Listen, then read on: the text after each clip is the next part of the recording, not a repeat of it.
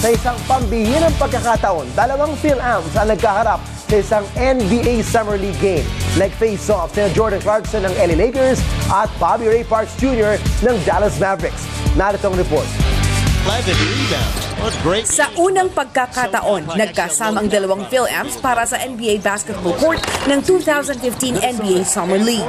Yun nga lang, magkaiba sila ng team. Here's Clarkson now working.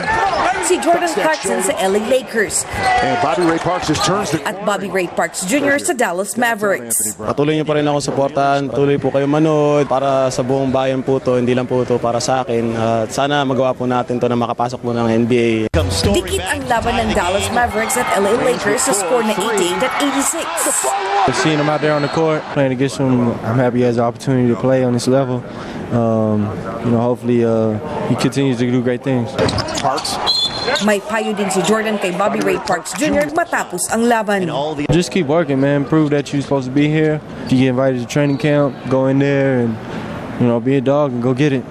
Sinisi naman ni Lakers assistant coach Mark Madsen ang sarili dahil sa mahinang late gaming management. And again, Jordan always plays great defense. Really came along. Jordan is always going to harass the other man, and I think Jordan made big plays throughout the game. Tatagal pa ng 3 araw ang Summer League 2015. And Bobby Ray Parks just turns the... Bev Lorente, ABS-CBN News, Las Vegas.